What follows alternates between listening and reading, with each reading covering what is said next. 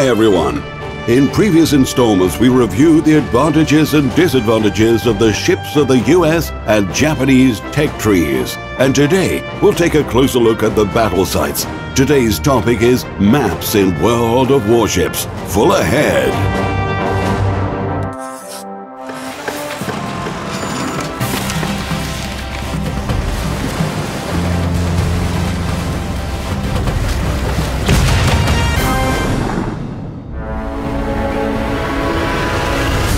The main two concepts of development of maps in World of Warships are challenging gameplay and visual implementation. In terms of gameplay, a map should contain variety. Choosing different ship types should give players choices of strategy or the game tactics that suit them best. At the same time, interesting scenery and conformity with the settings where real naval battles took place in the first half of the 20th century are also important. Of course, we try to connect the game maps we develop to the real world. We don't precisely copy locations, islands, archipelagos, and so on, but we try to reproduce certain details, creating associations with areas, locations, and different theaters of military operations. If you open Google Maps and try to find a specific landmass to recognize a locality, you won't be able to do it. Why? Because our priority is to make the map interesting for players.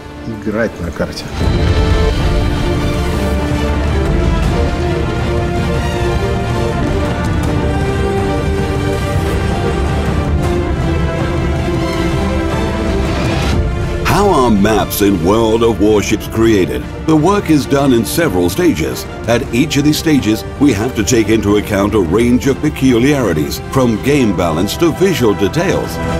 Any map starts with an idea. The idea grows into a prototype. It represents a raw blank without art, even without any islands. It just has some outlines. This is what we use for gameplay testing. And then, when we're confident that everything is okay so far, the gameplay satisfies us, everything moves as it's supposed to, and everyone has a range of options, the map is transferred to the level art department and is filled with details. Beautiful islands, some locations, houses, fishing schooners and other objects are placed there.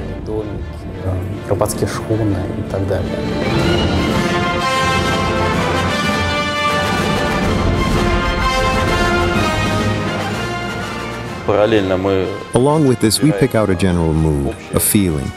I mean, we arrange the sky, water, and weather based on the overall conceptual design. Not many players notice the moving sky in the game, drifting clouds, slightly changing light. In the heat of the fight, people rarely pay attention to this. But from time to time, we read comments of players who stop to look around and say, "Guys, it's moving."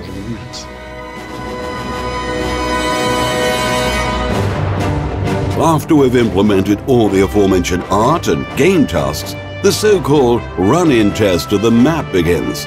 In particular, game designers pay special attention to the map's balance. Where battleships sail, where destroyers sail, how they collide and when. To visualize it, we create so-called heat maps. They're painted with specific colors according to the presence of the different ship types. For example, battleships are very often seen in this square. At this point, the color will be more active there. In another corner, it will be less active. These maps help us analyze the player's distribution, where they generally prefer to sail. And this may lead us to either relocate islands, or move the points of interest, or think about respawns. It's really useful.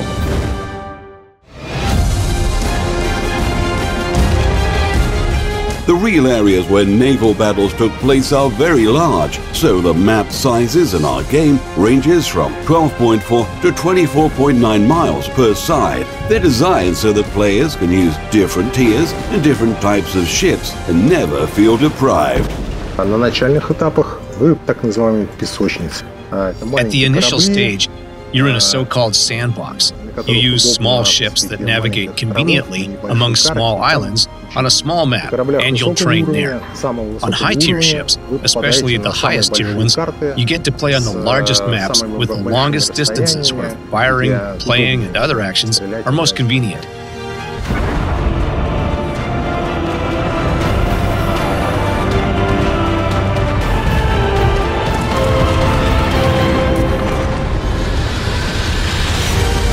Right now, the game has 8 maps of various tiers. Ocean is the simplest one. No islands, just a large expanse of water and ships fighting at sunrise or sunset. This map is available to players of any tier. The maps Big Race and Islands were developed for beginners. They contain various small archipelagos, among which maneuverable ships can conveniently navigate, shelter behind the islands, and conduct battles at close range.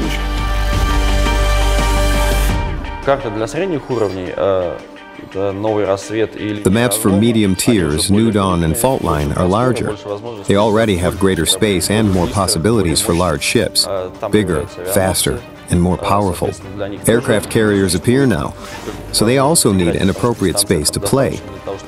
There's enough distance for them to stay out of range of enemy artillery fire, but at the same time, they can act effectively.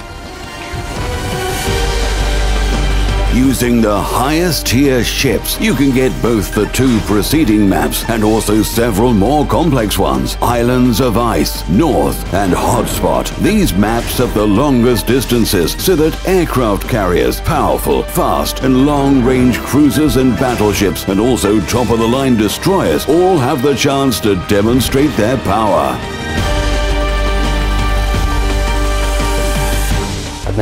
Hotpoint is one of the new maps. It evokes Polynesia, small islands in Oceania. This map has an interesting gameplay feature. Initially, teams appear diagonally, and they're separated. They won't be able to congregate on one flank as a group. They'll need to coordinate.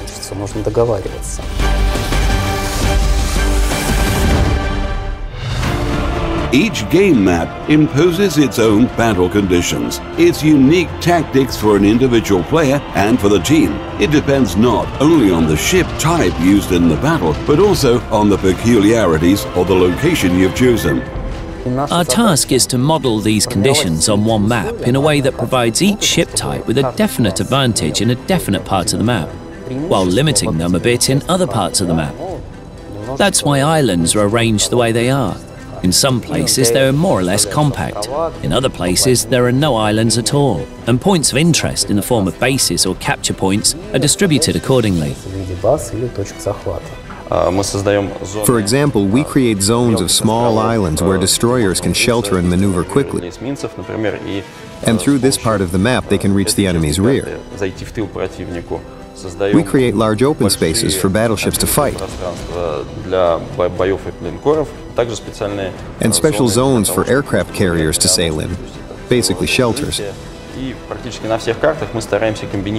And we try to combine these zones logically on every map to enable each ship to use to their advantages.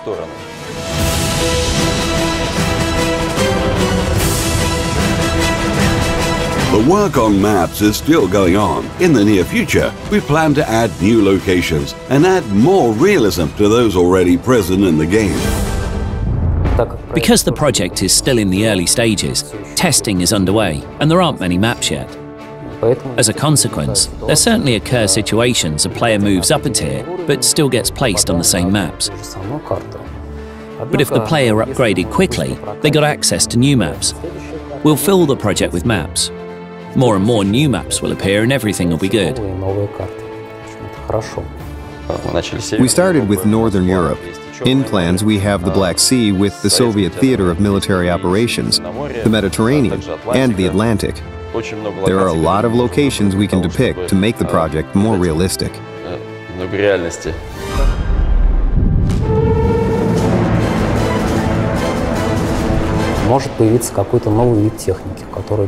A new type of equipment might appear that hasn't appeared before on any of the maps, or in the game at all. A new nation branch with new peculiarities might appear. And then we'll have to change the maps again, to make them convenient for all players and provide everyone with a fair chance to win.